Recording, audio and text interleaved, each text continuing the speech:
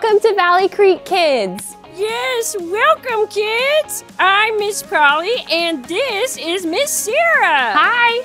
Yes, and in Valley Creek Kids, we believe that hope is here, everyone is welcome, and Jesus changes everything. So whether you are joining us in person or online today, we are so glad that you are here with us. Yes, we are. We're gonna have so much fun playing games and worshiping together today. It's going to be a great day, especially because it's almost Christmas. Yes, it is, Miss Polly. It's almost Christmas. It's the end of the year. So to kick things off, we actually have a question for you guys. Oh, we do? Oh, dearie, that's right. We sure do, kiddos. You have 30 seconds to find someone near you and get to know them a little better by talking about your answers to this question. What's your favorite food or drink to have during the holidays? Why? Oh, I'm already thinking about my answers, Miss Sarah. Good, Miss Polly. All right, so kids, you have 30 seconds to talk about it with someone near you. And if you're online at home, you can tune in to me and Miss Polly. Yes, kids, don't be shy. Yes. Okay, are you guys ready? Set, go!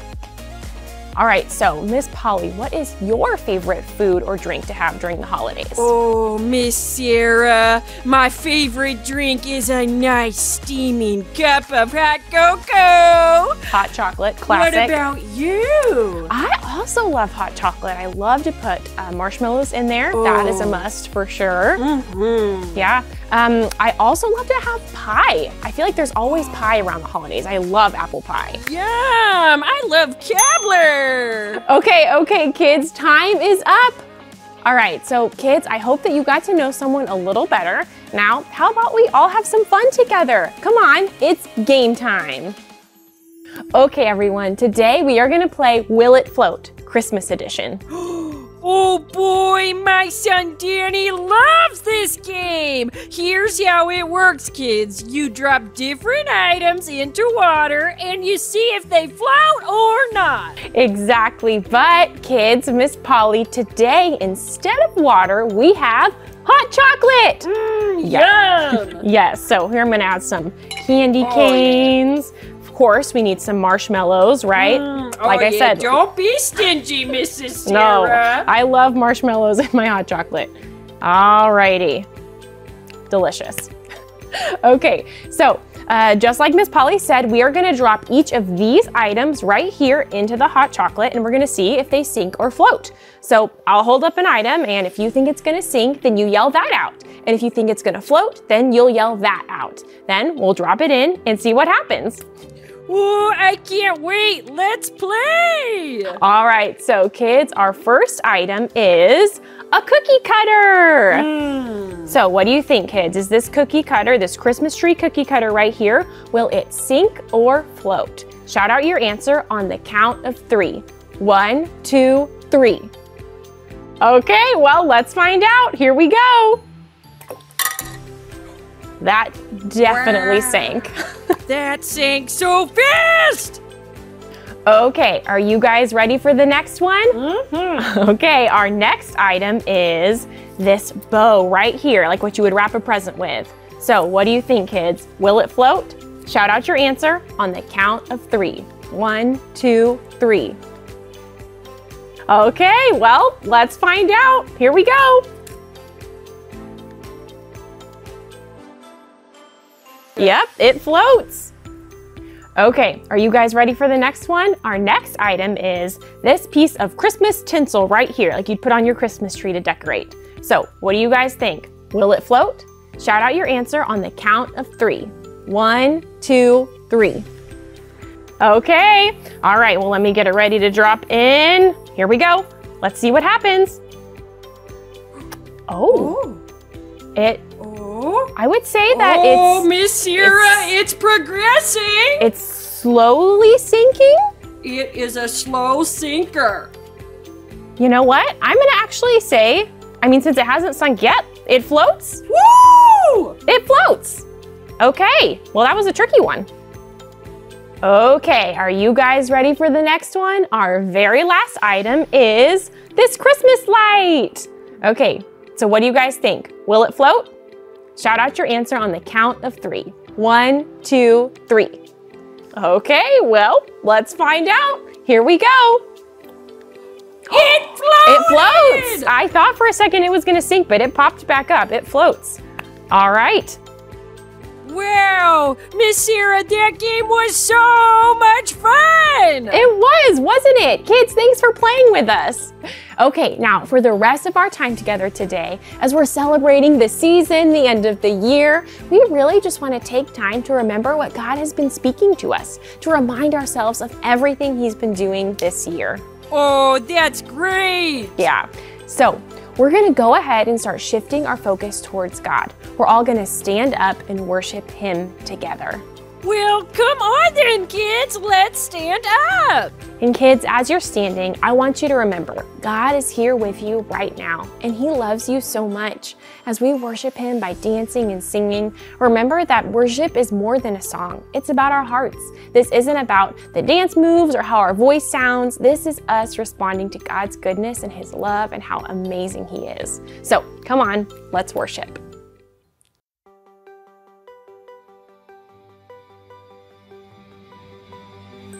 It's my favorite time of year.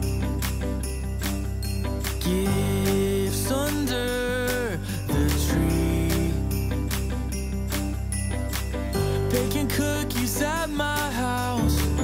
Christmas lights all around. It's my favorite time of year. And it's all just celebrate that the greatest gift that I'll ever get came to us when heaven sent Jesus. Jesus on Christmas, hope and joy for every heart, lighting up what once was dark. Jesus, Jesus on Christmas.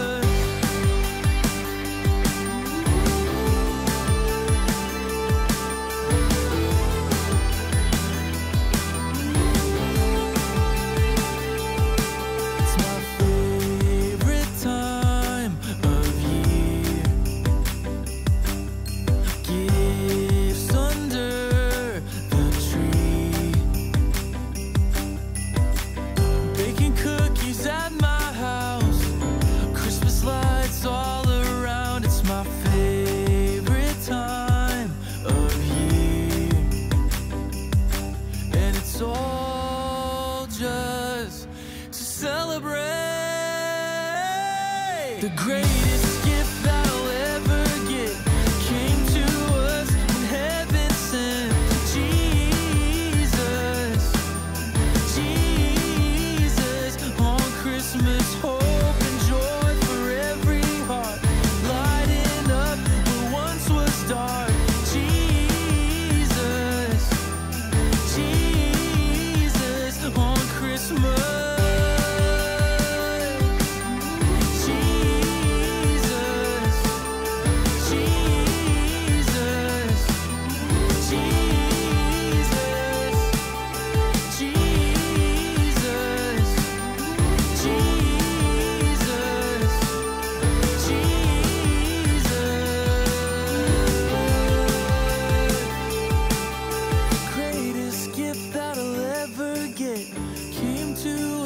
When heaven sent Jesus, Jesus on Christmas, hope and joy for every heart, lighting up what once was dark. Jesus, Jesus on Christmas.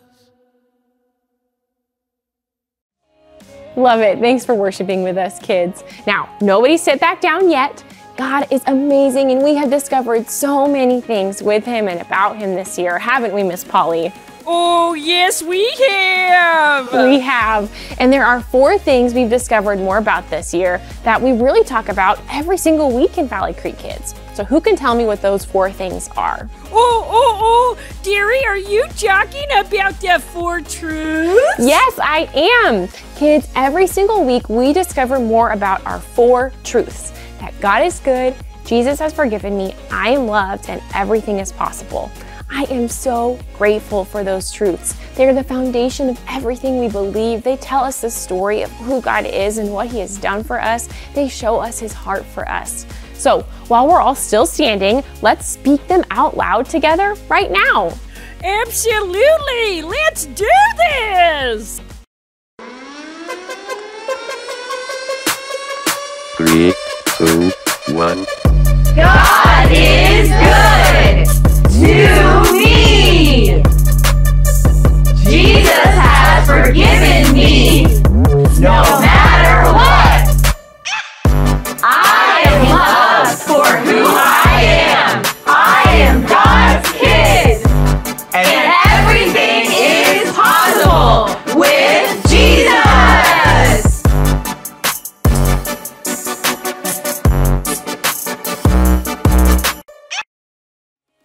Awesome. Kids, you can go ahead and sit back down. So those are our truths. God has taught us so much about each of those truths this year.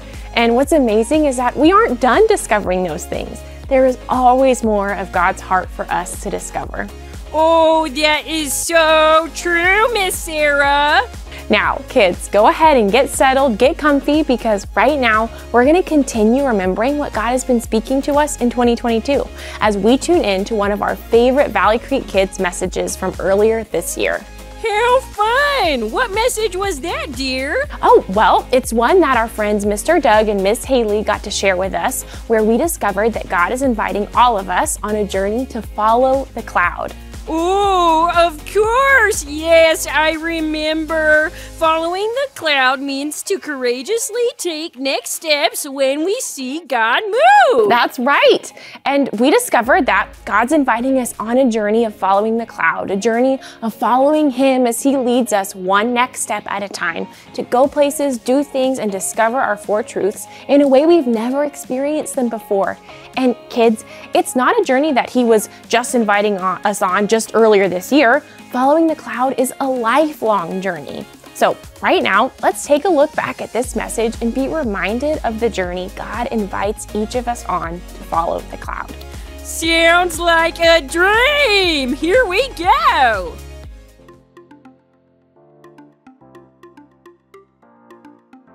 Hey kids, I'm Haley and this is Doug. Hey guys.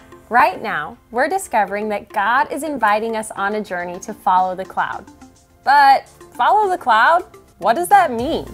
Are we talking about looking up at an actual cloud in the sky and following it around like this? Well, guys, no. But actually, for the Israelites, a group of people who we read about in the Bible, that's kind of what they did. And we're actually going to read the Israelite story in just a minute. But when we say follow the cloud, what we really mean is to courageously take next steps when we see God move. That's right. And guys, next steps are anything we think or do that moves us forward on our journey with Jesus. And like Doug said, the Bible tells us all about a group of people called the Israelites who really did follow the cloud. And there's a lot that we can learn from their story. Yes, so we are going to start reading that story right now. Here we go. The story can be found in the first half of the Bible, the Old Testament, in the book of Exodus. A long time ago, there was an ancient group of people called the Israelites. They were special. They were God's chosen people. They were. That means that God set them apart from the world and chose to show His love and glory to the world through His relationship with them. So for 400 years, the Israelites, God's chosen people, lived as slaves in Egypt. But God saw that life was hard for them. He heard their cries for help, and He decided to rescue them and give them a better life. God rescued the Israelites by raising up a man named Moses. Moses was an Israelite who had been raised in the house of Pharaoh, the king of Egypt. When he was older, Moses left Egypt and became a shepherd until God told him to go back to lead the Israelites out of Egypt and into freedom. Moses was scared to go back and talk to Pharaoh, but God promised to be with him, so Moses went. So Moses confronted Pharaoh, the king of Egypt, and God moved in a big way. You see, Pharaoh didn't believe in God, even after God performed miracle after miracle after miracle through Moses. But eventually, Pharaoh agreed to let the Israelites go. In a matter of few short days, God had defeated the entire nation of Egypt. God set the Israelites free. He did. But what do you do after hundreds of years of living as slaves? Where do you go? Now that they were free, the Israelites had a choice to make. They could either go back to a life of being slaves, or they could choose to follow God, a God that they were still unsure about and still getting to know. You see, God was inviting the Israelites to follow him out of Egypt, through the desert and the wilderness, to a place they had never been before, a place called the Promised Land. The Bible tells us by day the Lord went ahead of them in a pillar of cloud to guide them on their way, and by night in a pillar of fire to give them light, so that they could travel by day or night. God gave the Israelites an actual pillar of cloud and pillar of fire to guide them. How cool would it be to have a giant cloud in the sky telling you where to go? It's like God was saying, I'm going this way, follow me.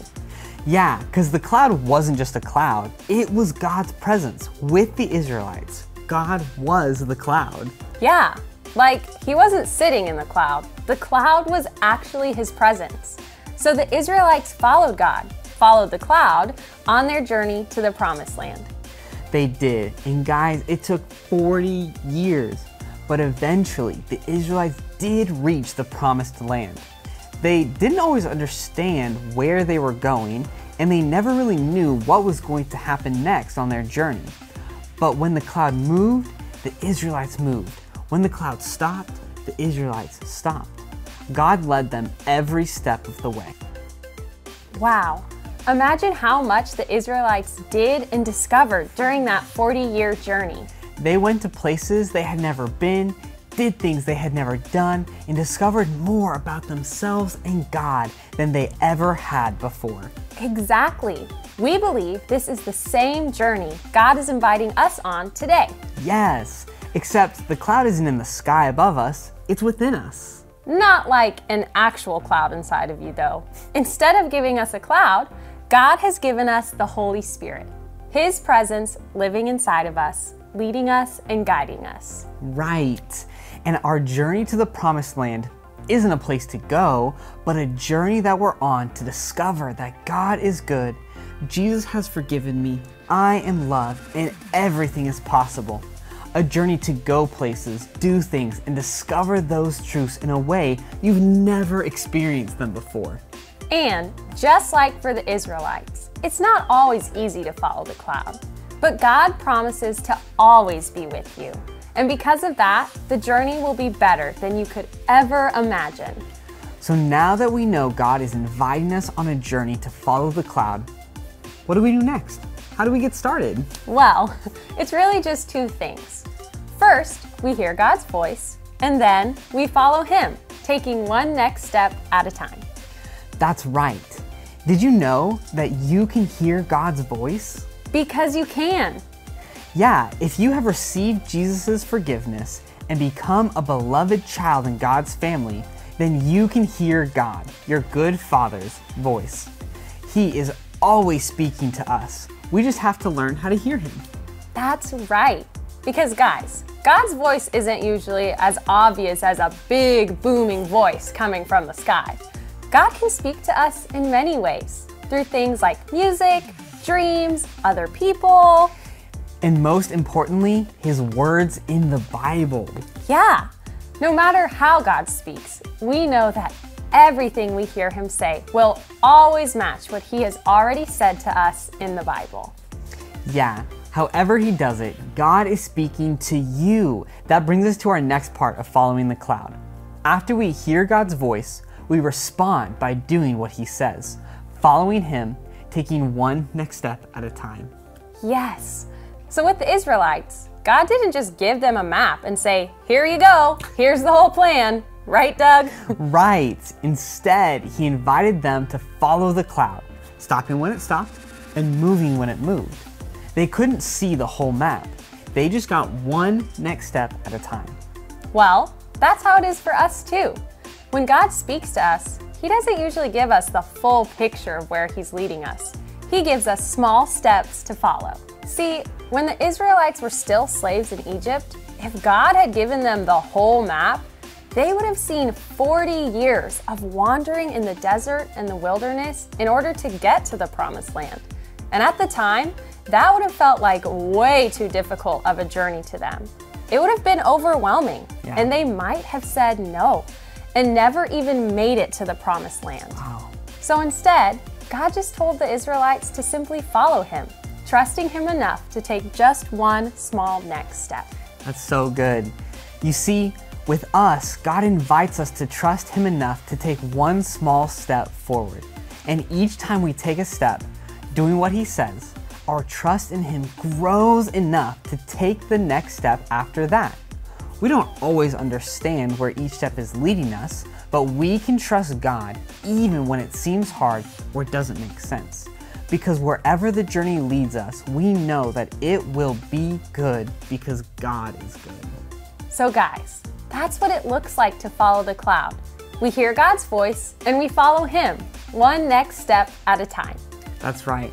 Guys, I am so excited about this journey God is inviting us on. I can't wait for us to start courageously taking next steps when we see God move. Following the cloud is an adventure, that's for sure. And God is with us the whole time. That's right. Well, that's all we have for you now. Let's pray before we go.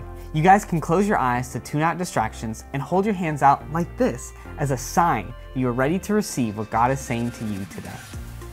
Father, thank you so much for inviting us on this journey to get to know you more and be with us every step of the way. In your name we pray, amen. You guys can go ahead and open your eyes. We'll see you guys later. Bye.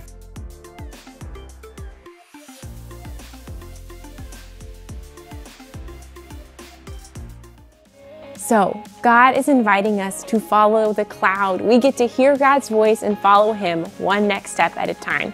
I'm so glad we got to be reminded of that today because following the cloud isn't just a one-time thing, it's a lifelong journey. Oh, you betcha!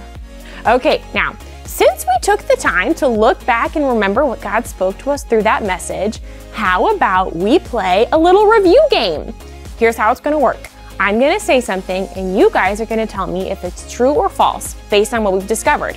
Ready?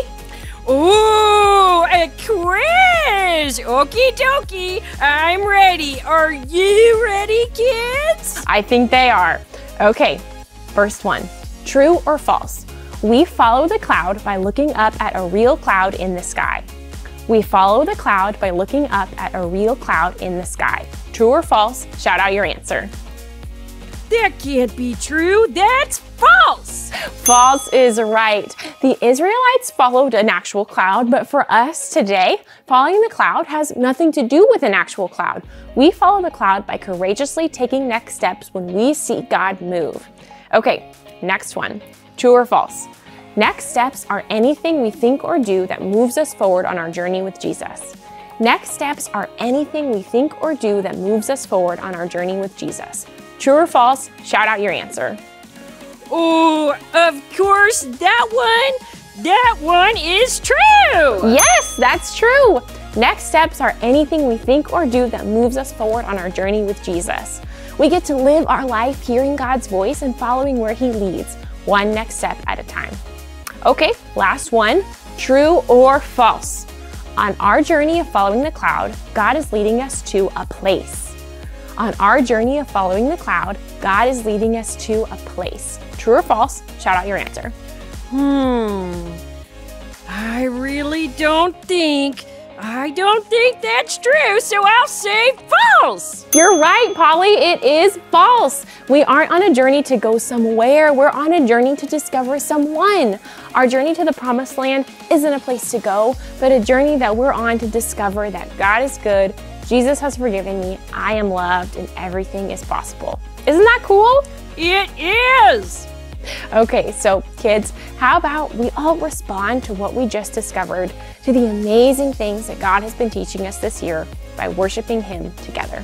I love that idea. Kids, stand on up. Let's worship. Yes, let's worship.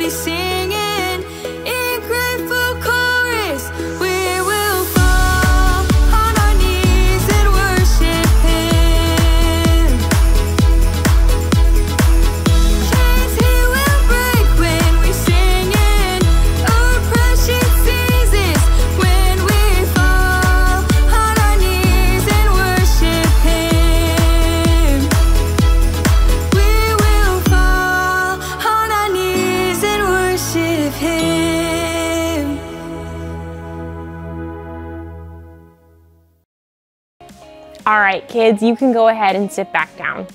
We are so glad that you got to join us today as we celebrated and remembered what God has been speaking to us this year.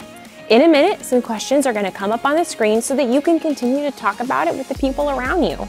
Oh yes, and kids, this is important because when we talk about what we're discovering, it helps us to think about it and actually apply it to our life instead of forgetting about it. Oh, forgetting! I forgot about my casserole in the oven, Miss Sarah! Oh no, okay, well you can check on that in just a second, Miss Polly. Okay, so kids, in a minute we are gonna talk about it just like Miss Polly said, but really quick, how about we all say our truths together one more time? Oh yes, I'd love to! Ready? Ready. God is good. Jesus has forgiven me. I am loved and everything is possible. Awesome. Well, we'll see you guys next time. Bye! Bye.